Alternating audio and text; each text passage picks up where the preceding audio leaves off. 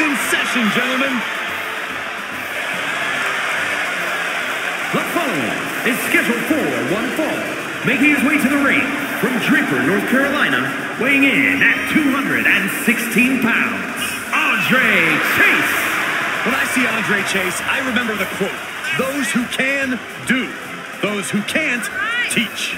Well, you can't deny that his teaching methods have proven successful. Time to prove he can.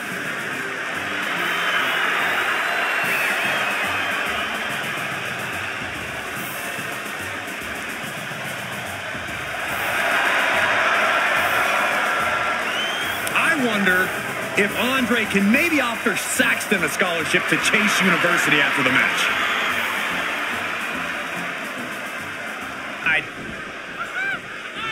Caught him with a big boot. On the mark. And a stop to the gut. Look at this. Beautiful noting of the end.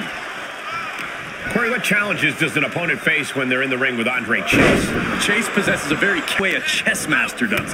That lets Chase unload with surprisingly fast offense.